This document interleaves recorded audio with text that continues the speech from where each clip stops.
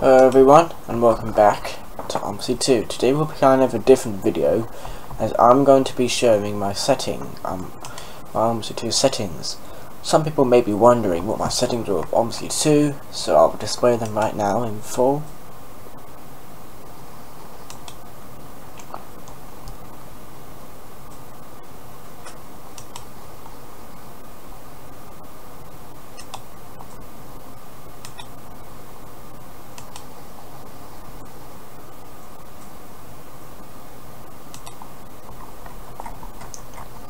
Now you can have the keyboard settings to what you like.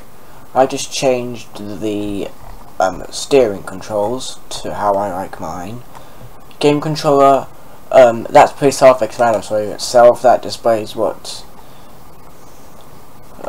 found for itself. That's the axis and that's the button. For some reason it's making this not respond. So what that is the Xbox controller, which I have plugged in right now. Hold on, let me turn on the camera up so you guys can see it.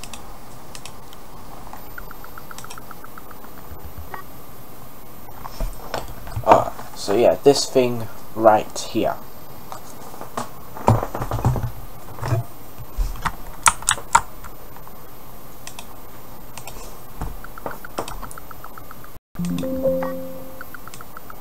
Add-ons are the add-ons I have installed.